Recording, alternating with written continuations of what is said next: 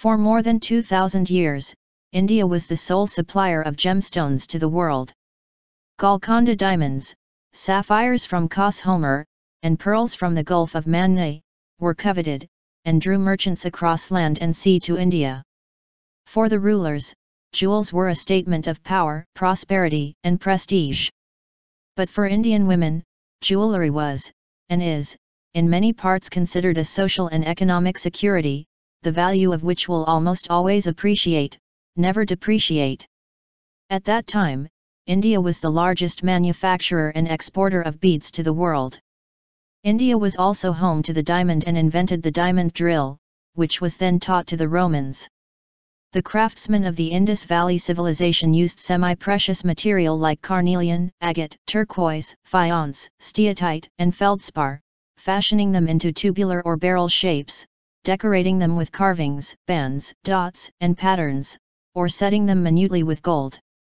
Going by the jewellery they made and wore, the ancient people of the Indus Valley Civilization were an extremely sophisticated lot, with a finely developed aesthetic sense, backed by intricate engineering skills. Take for instance, the necklace excavated from Mohenjodaro, now on display at the Jewellery Gallery of the National Museum in Delhi. The sheet gold forehead ornament, for instance, is of a shape that you will find women still wearing in different parts of India. The Rajasthani borla is a close approximation, as is the ornament that Didar Gunjay Yakshi, one of the finest examples of ancient Indian sculpture, wears prominently in the middle of her forehead. Yet despite the relative simplicity of these early pieces, Indian jewellery was about to become much more complex in its style and workmanship. In the 2,000 years after the decline of Mohenjodaro, the Indian craftsman had polished his skills immensely. So there's delicate filigree work on gold, embossing work, and detailed microgranulations on the pendants, of a pair of large earrings that date back to this period.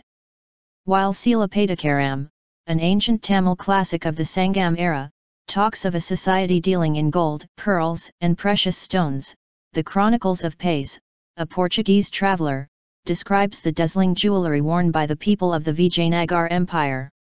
The Kundan method of setting stones in pure gold was also perfected by artisans in the Mughal period. Here, the gold used for jewellery was fused at room temperature. Another technique that was developed by the Mughals was the inlaying of stones with gold. The repetitive color palette of green, red, and white in Mughal designs corresponds to the intensive use of emeralds, rubies, and diamonds. As much as these gems were a symbol of the opulence and dignity of the empire, they were also treasured as protective talismans.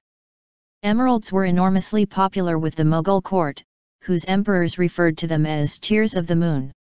One of the most treasured jewels in Indian history, the Taj Mahal emerald, is an exquisite hexagonal emerald, intricately carved with stylized flowers, that mirror the decor of the Taj Mahal. The Asaf Jahi Nizams of Hyderabad were also famed for their legendary jewels. The last Nizam, Mir Osman Ali Khan, once called the richest man in the world by the Time magazine, had an unbelievable collection of jewels. He gifted the stunning Nizam of Hyderabad diamond necklace to Queen Elizabeth II, when she married Prince Philip. The Rockefeller sapphire, a Burmese blue sapphire of 62.02 carats, also belonged to the Nizam of Hyderabad, before it was acquired by John D. Rockefeller in 1934. Then there is the Jacob diamond, the enormous diamond that was apparently used as a paperweight, by Mir Osman Ali Khan, after he found it inside his father's slipper. Also among the Nizam's jewels are fabulous head decorations, known as agate or sarpek, from the word sar for head and pek for screw. Veritably dripping, with fine gemstone drops, the sarpek was worn by the Nizams as a turban ornament. Just one of these contained more gemstones than most people could afford to acquire in an entire lifetime. Other remarkable pieces in the Nizam's collection include a 7-strand pearl necklace, known as Satlata, meaning 7 strings, which contains approximately 465 Basra pearls. The pearls are from the city of Basra, in modern-day Iraq. Pearls from this region have been treasured for hundreds of years, for their perfectly spherical shape, silvery white color, and beautiful iridescence. There is also the Pazabe, anklets made from hinged gold panels, studded with gemstones, that were worn by the women of the royal court of the Nizams. Cross-cultural influence worked the other way too. Cartier's famous tutti frutti style was based on the floral motifs of South Indian jewellery, complete with sapphires, emeralds, and rubies. The story of Indian jewellery is incomplete without a mention of two of the most famous gems in the world, the Koh-i-Noor and the Hope diamond. Entrenched in history, having been passed down by some of the greatest rulers of massive empires in the Indian subcontinent, the Koh-i-Noor is a priceless diamond the size of a ping-pong ball.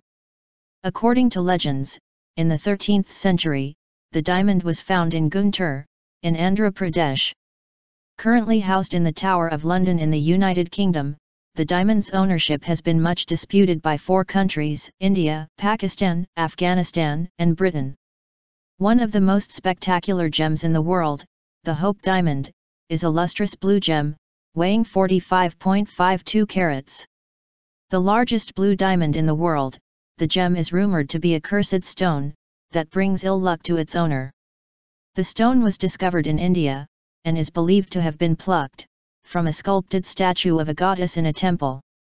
In 1668, King Louis XIV of France bought it from a French traveller, before recutting it several times to the gem, that today adorns a chain of 45 white diamonds, surrounded by 16 alternating, pear-shaped, and cushion-cut white diamonds.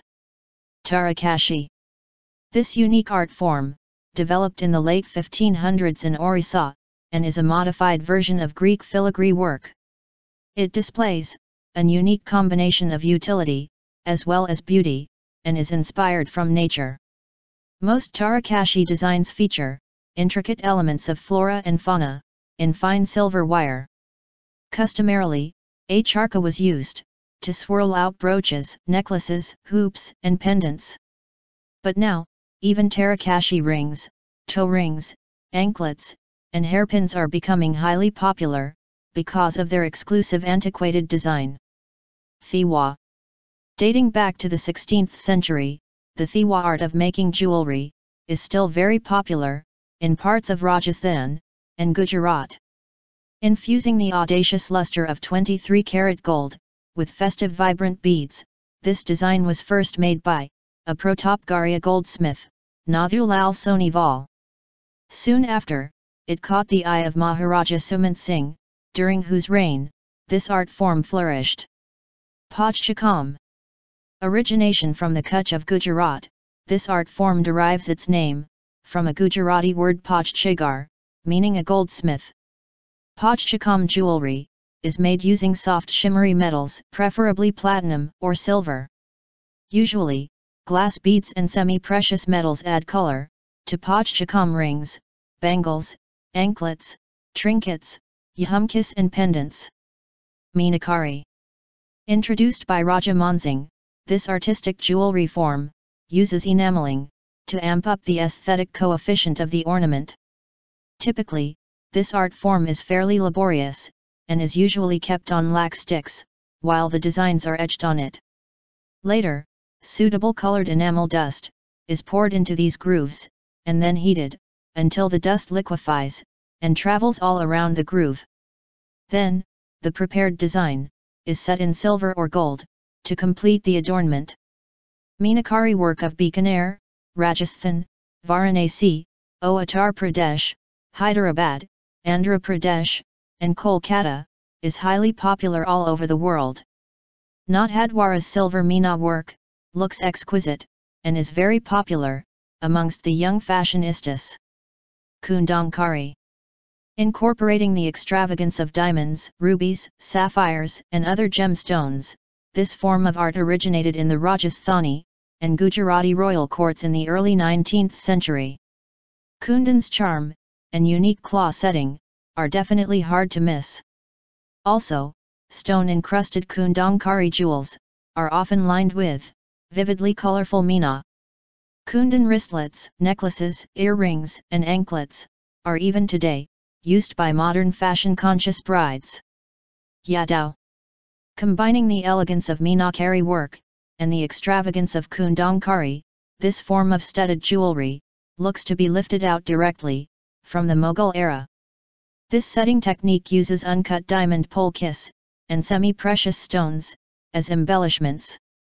Usually, gold or silver foil is wrapped around the polki to make it more glistening, while a lac framework is prepared by the Gharyas. Then, the polki is pushed and set into the lac structure, which is then finished by using gold. Also, colorful semi-precious and precious stones are studded in Yadao jewels to make them ready for the brides. Victorian. Influenced by the European-style jewels brought and adorned by the British invaders, the Victorian-style jewels are made using gold, platinum, or silver and decorated with inexpensive garnets, corals, and other commonly available materials. These articles usually bear an inimitable Anglo-Indian charm, which has made them highly popular among the Generation Y. Inexpensive Victorian brooches, bracelets, and hair adornments are used by Indian girls even today. To preserve the unique rustic charm of vintage jewelry, it is essential to take proper care of it. For instance, extensive exposure to dust, sunlight or rain can make the jewel lose its earthy lure. Similarly, rough handling, or vigorous scrubbing, brushing or washing, can instantly damage it and take away its relic appeal. Therefore, it is important to store all jewelry items safely in anhydrous conditions. Remember the phrase, "the older the better," when purchasing antique jewels and collectibles.